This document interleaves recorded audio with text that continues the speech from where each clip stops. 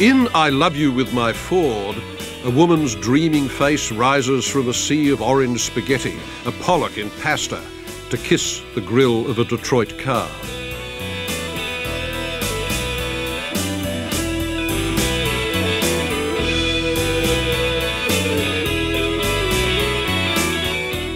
Generally, there's no politics in Rosenquist's fantasies of desire, but in 1965 he produced an exception to that, an enormous panorama about Vietnam called the F-111, the name of a strategic bomber.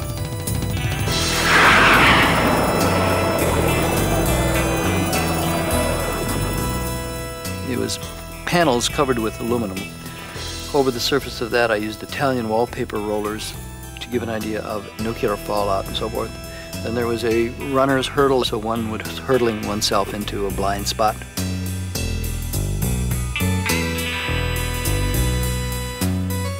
And then a angel food cake that was a metaphor for a missile silo. Above that is a Firestone snow tire that had this tough-looking design of industry. And I thought of this plane going through all this flak of household items, light bulbs, nuclear imagery, things during peacetime.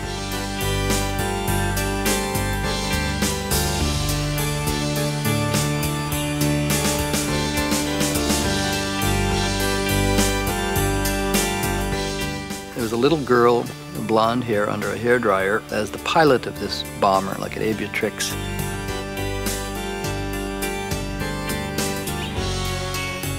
And then on to a rendering of a hydrogen bomb in a red grisaille with an umbrella over it, with snow in the umbrella, like a view from a resort onto a nuclear bomb.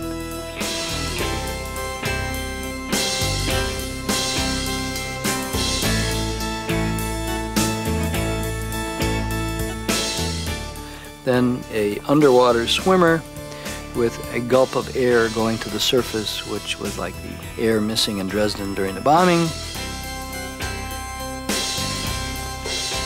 Then a field of Franco-American spaghetti. The F-111 summed up Rosenquist's vision of America as an Eden compromised by its own violence.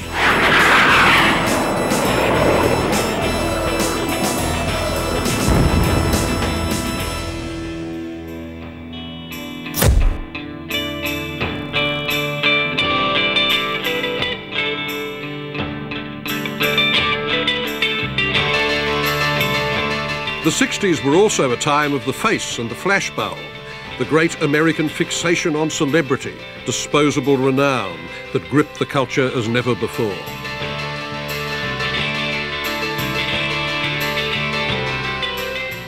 It would get its artist laureate in Andy Warhol, who fastened his own identity to the identicality of American glut.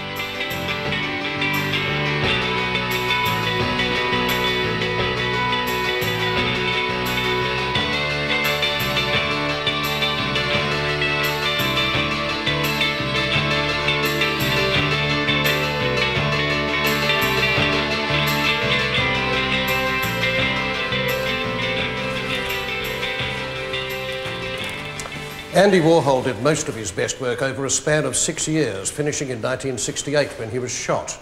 And most of it was connected to one central insight, which was that in a culture of raw data, where most people experience most things through a scrim of media stereotypes, the affectless artist has a place. You didn't need to be hot and earnest anymore. You could be super cool, like a slightly frosted mirror. Andy Warhol didn't sit down and work that out. He knew it in his bones. He understood it instinctively. He was a conduit for a kind of collective American state of mind whose idea of sacredness is celebrity, and his themes are death and fame. On the one hand, you had the icons of publicity, the film stars, Liz, Marilyn, Elvis, the face of Jackie Kennedy, who double and quadruple and multiply like images of the saints at the hands of a Polish Catholic boy who was utterly fascinated by their aura and remoteness and pervasiveness. The production of fame was an American industry, and everything to do with it mesmerized him. Oh, this is so glamorous. You don't have to do anything. Just what you're doing. Knowing that America makes all its children want to be famous, no matter how dull they may actually be, he produced endless hours of unwatchable film about the doings of his circle of friends and hangers-on in his studio, known as the Factory. Later, he expanded this into a silkscreen portrait service for genuine and wannabe celebrities, a cosmetic operation that stripped the idea of social portraiture down to its bare chassis.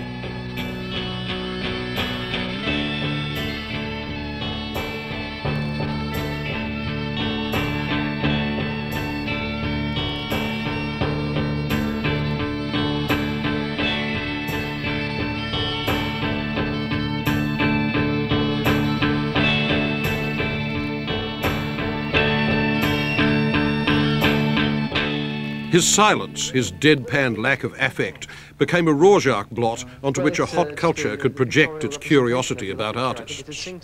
Here he is with his dealer, Ivan Karp, and an interviewer who was getting nowhere. Well, this is something that people wouldn't see every day, that something that is so familiar it's become invisible to them. So why did you decide to paint the electric chair? I don't know. But he did know, of course, and so does anyone who sees these bare, mute, grainy images. The dark side of Warhol was the most interesting one, maybe the only interesting one.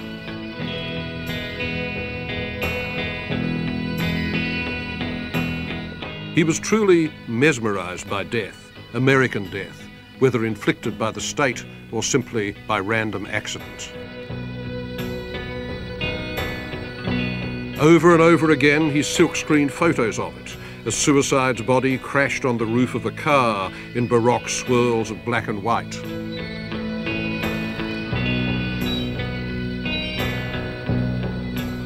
A car burning in suburbia with its driver hanging from a telegraph pole.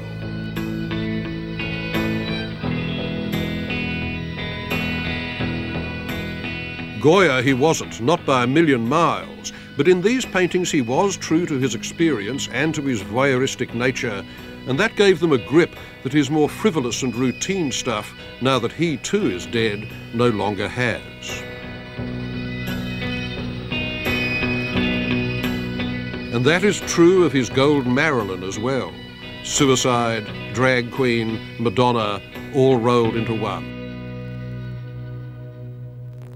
Not only was Marilyn Monroe dead when Warhol painted it, but the whole world she stood for was dead. That kind of peroxide sex bomb movie glamour has more to do with the gleaming chrome on a 1957 Cadillac than it does with the Volkswagen of 1959 or the squared-off Lincoln Continental that Kennedy was shot in, which is a black box in 1963. It's a past style, and it therefore has the kind of stink of death on it, and that there is not just the fact that Marilyn is dead, but also the sense that a lot of the consumer culture they represented had the sense of something passing on it. There was something elegiac about what they did with consumer culture.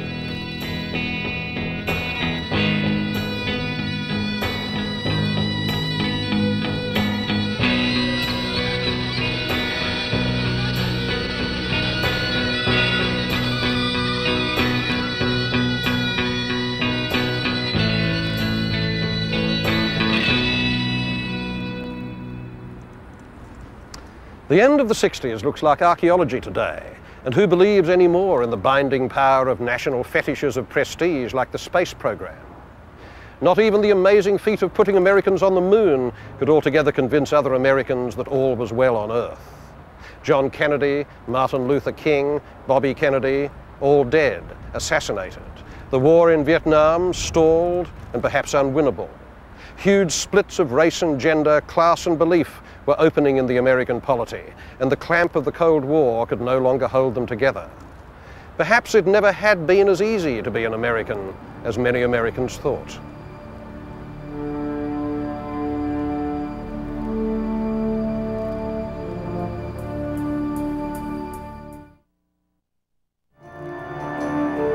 Visit American Visions at PBS Online and further explore the American experience through art at the address on your screen.